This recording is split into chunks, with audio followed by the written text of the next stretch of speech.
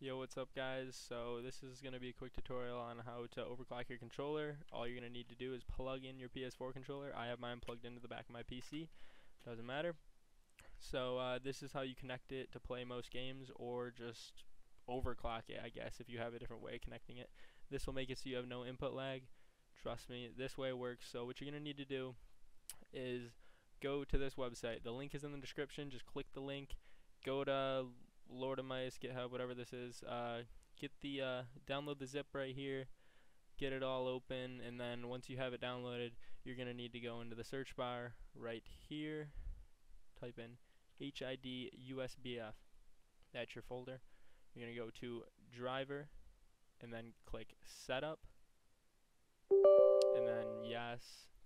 Now you're gonna see the screen. You want to switch mice to all. And now on the bottom, you're probably going to see your controller that's connected. It's going to be red though.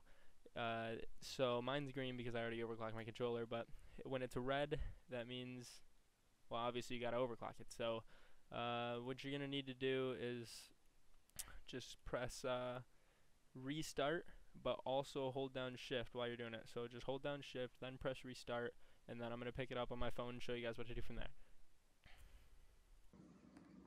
Alright guys, I'm holding shift. I pressed restart. Just chill out for a sec. This is how you overclock your controller with zero input lag. So like all the pro COD players use this. So yeah, I mean you can let go of shift now. All the pro COD players use this, like Nameless. I got the file link from, so I mean it works. You guys can trust me on this. Press troubleshoot, go to advanced options, go to startup settings, and then you can just press restart here. So we wait a sec. Alright, now you see number 7, disable driver signature enforcement. You're gonna press the number 7. So now you're loading up, you disabled your drivers. Now no matter what, that thing that was red, or on my screen was green, but it'll turn to green now. If it was red before, and now you can load up any game you want and it'll work. I can promise you that. I can't really show you any proof that it works, but just believe me on it. Alright, so here we are. We load back into our computer. And I'll pick up on the big screen.